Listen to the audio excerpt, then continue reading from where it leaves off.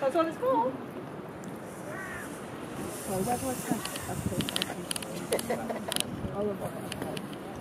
If I hear somebody laughing at my inability to use a smartphone, I know it wasn't Maybe. I think something's happened at quick.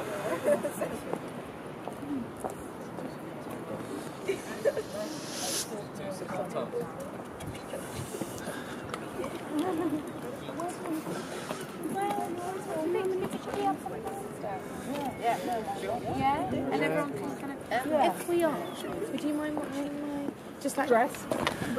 my belongings? Yeah, mine. Just one eye on. Well, she's gonna Just one of the little bits. So it'll be alright.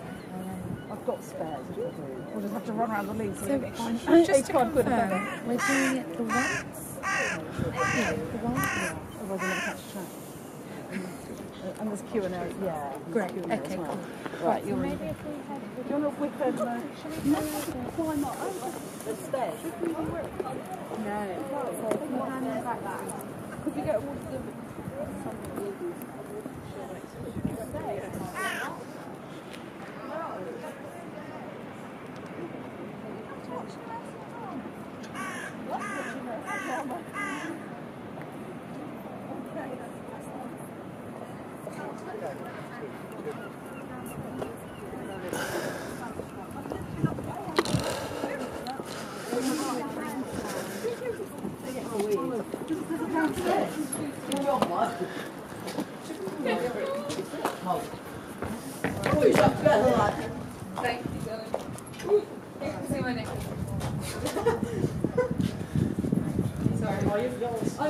I'm only your. Okay. Off you go.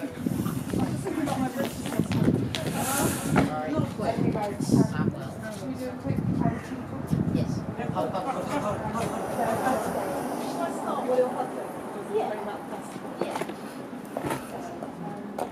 Okay, everybody. Welcome to First of the Feathers, Soldiers and Suffragettes, written by Canterbury Christ Church University's very own Leah Hockley. Yay! This is part of the Being Human Festival, which is the UK's only national festival of the humanities. It's been running for around 5 years now, and the idea is that once a week in November, universities and community partners up and down the UK tell everybody what the humanities is for, why we bother, why it matters. And I don't think I really need to introduce that, because you're going to see a play that will show us exactly why the humanities are more relevant than ever, more important than ever, and actually more uncomfortable than ever. So I want you to imagine that it's 1918. Women now have the vote. Yeah, come on, let's give it some welly. Women now have the vote. Some women have the vote, but not all. World War I is now over, and of course I don't need to tell you, standing here, the significance of the place where we're standing. 100 years later, we're commemorating the end of World War I, and we're also celebrating female suffrage. So two very different things. One is very solemn, the other we tend to think of as being a real achievement, very uncomplicated, good thing all round. But what if the suffragettes to whom we owe so much are not always lovely, nice people? What if actually we don't agree with their methods? What if we don't like their politics? What if some of the women who won us the vote were actually in favour of eugenic selection? What if they were in favour of sending 18-year-old boys out to France to die in the trenches? What happens then? I give you First of the Feathers, Soldiers and Suffragettes.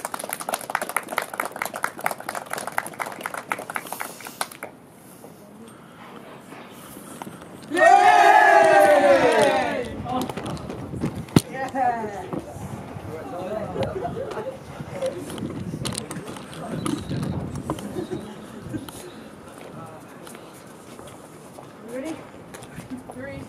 2, 1.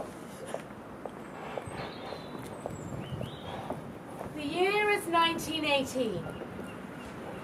The Great War is over. And the fight for female suffrage seems to be coming to an end. People are celebrating Armistice Day with shouts of joy. And women are beginning to see the possibility of a life where men and women are equal. Yet they seem to have forgotten. They seem to have forgotten what happened before the world as we knew it changed. They have forgotten how much we suffragettes, we women, fought for men to hear our voices. They have forgotten the men whose cowardice overcame their duty to fight for this country. They have forgotten the shame that we felt for standing up for something that we believed in. How is it fair that we should spend years fighting for what we believed in, only to be laughed at and ridiculed in front of our friends and family? Call that fighting?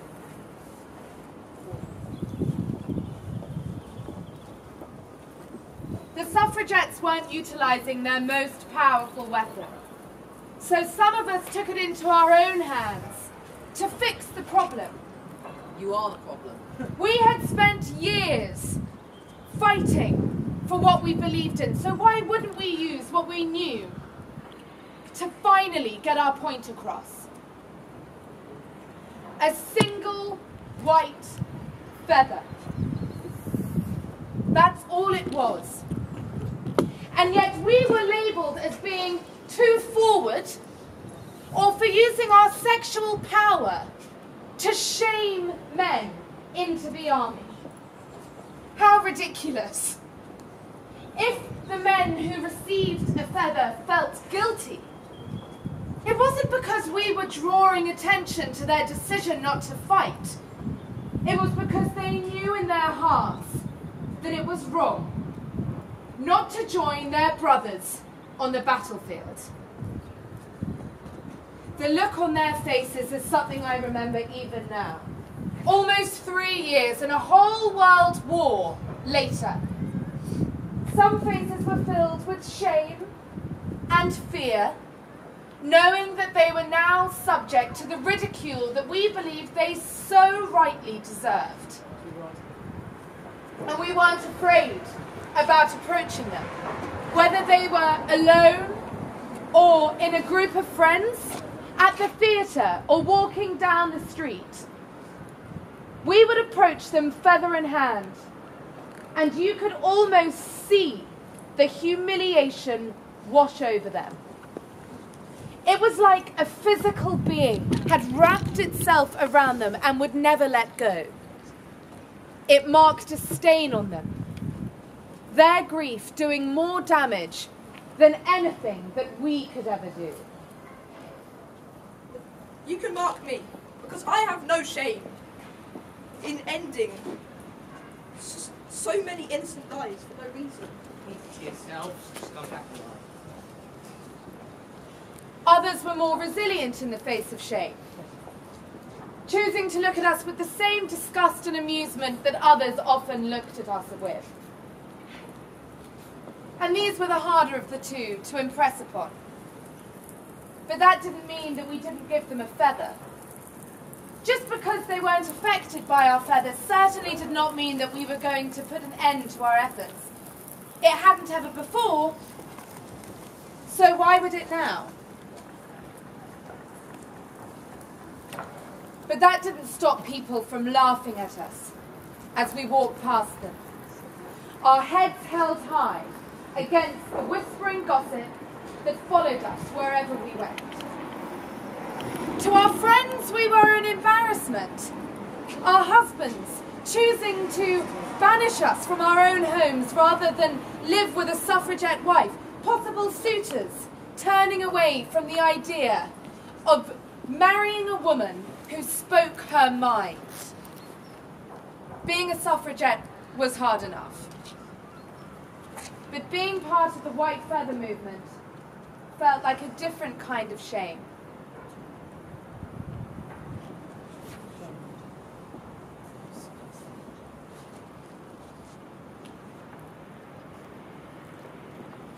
We were fighting to have a place in our history, leaving our mark so that we may be remembered for fighting for equality. But what made it harder still was that some of our suffragette sisters wouldn't stand with us on this front. We were violently divided into two factions, those who opposed the war and those who blindly supported it, seeing it as some sort of opportunity.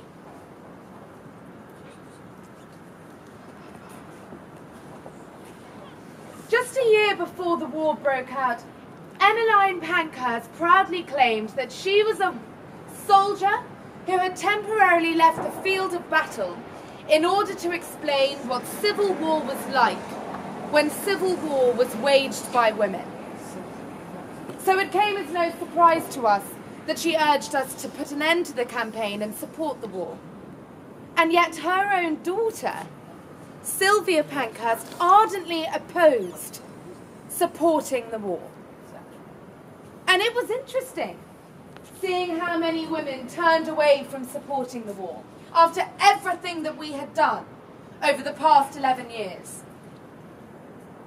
The idea of such violence seemed too much for them. And yet we had spent over a decade choosing to disrupt Parliament, attack politicians, chain ourselves to railings, burn down churches and set post boxes on fire. And if that wasn't enough, dear Emily Davison threw herself in front of the King's horse at the Derby race. Was someone giving their life for what they believed in acceptable? And yet choosing to support the war wasn't. How could we not simply use both to our advantage?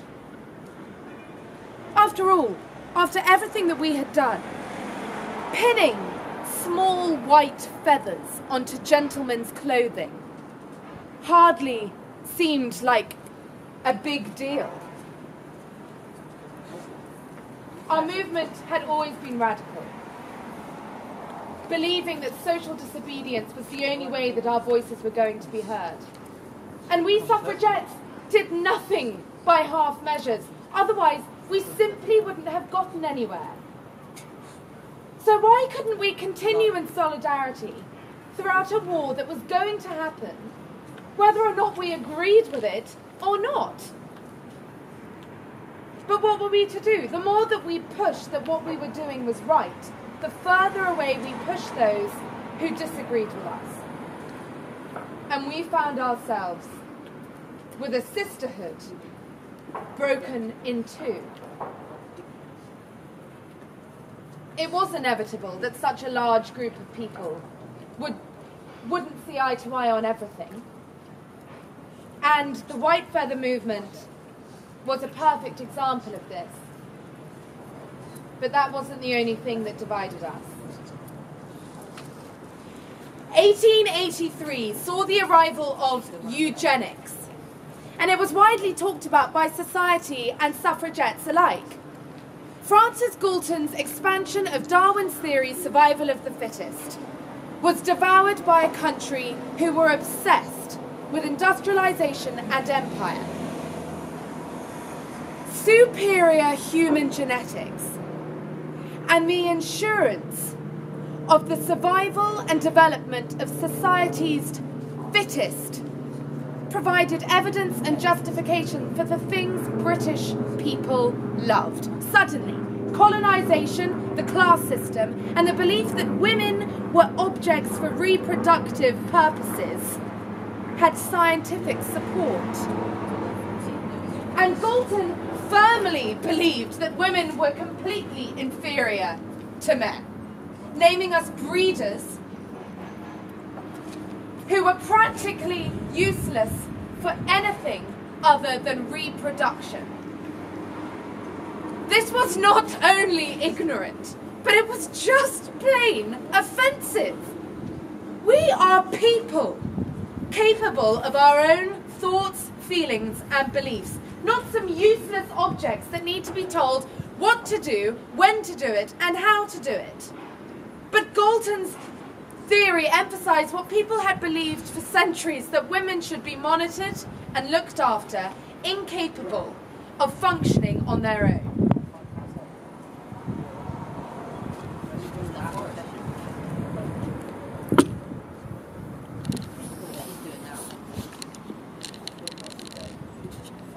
Again, we found a shift in our movement, and eugenics found a home for women's beliefs on motherhood, eugenics, and society.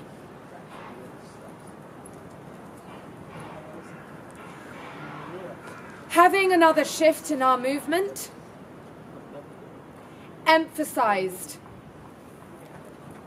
the feeling of loss and despair that we had felt before, losing some of our suffragette sisters from our sides.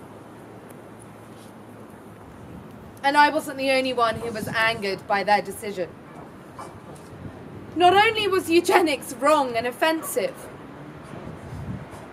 but it reminded us of how it feels to be shunned for believing in something that the majority don't. And that's why the white feather movement was so important to me. Because we were showing those who had stood against us what it feels like to be shamed for believing in something that other people don't.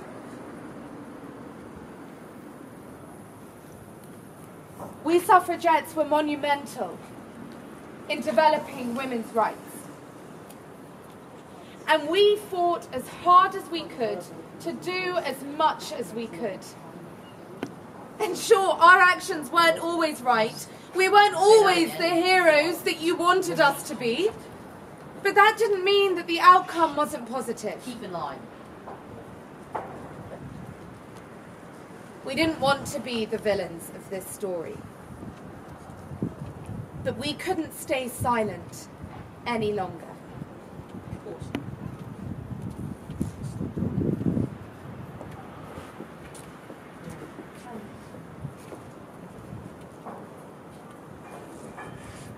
Mother, you deserve this. Coward. You're a disgrace. Can't even look at you. Just take it.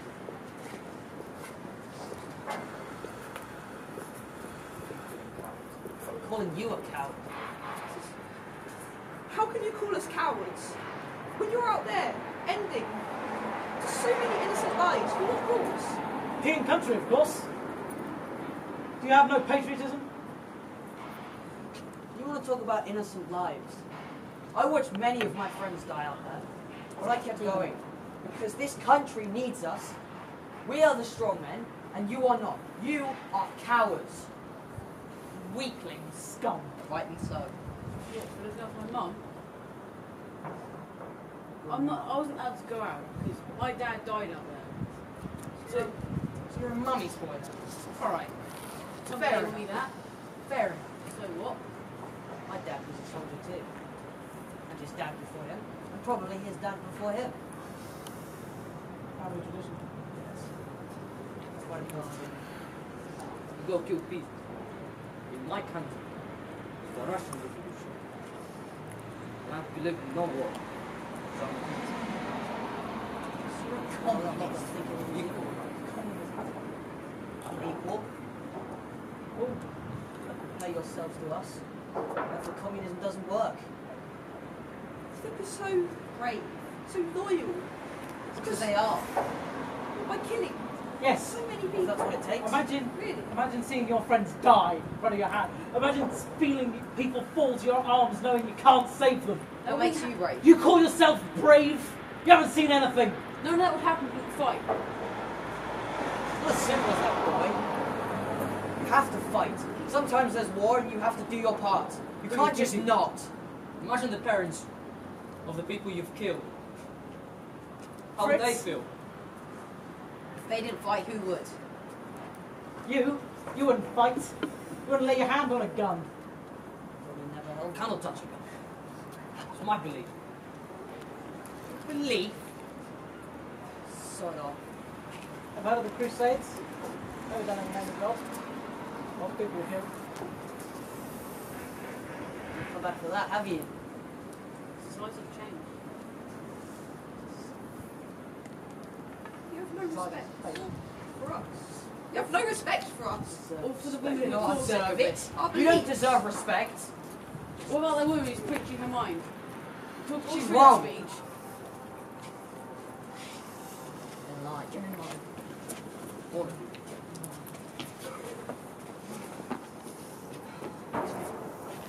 What do you And think? what do you think? What do you think?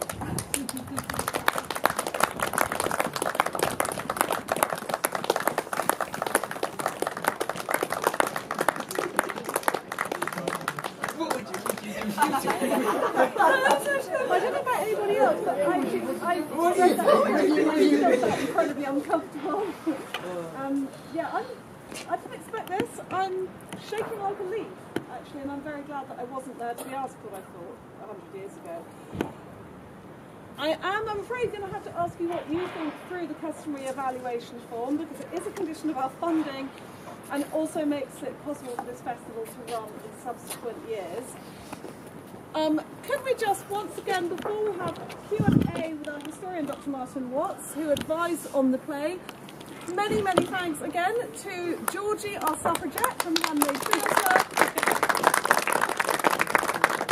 and our combatants and non-combatants from Harvey Grammar School Folkestone.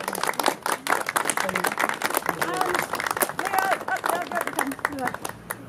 absolutely enormous thanks.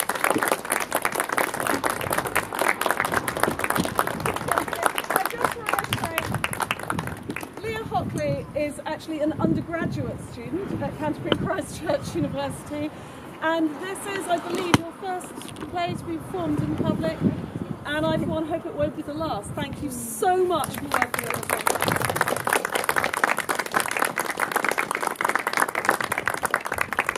Thank you. Martin is available to answer questions, largely because he's the only one with the historical knowledge to offer with any degree of accuracy.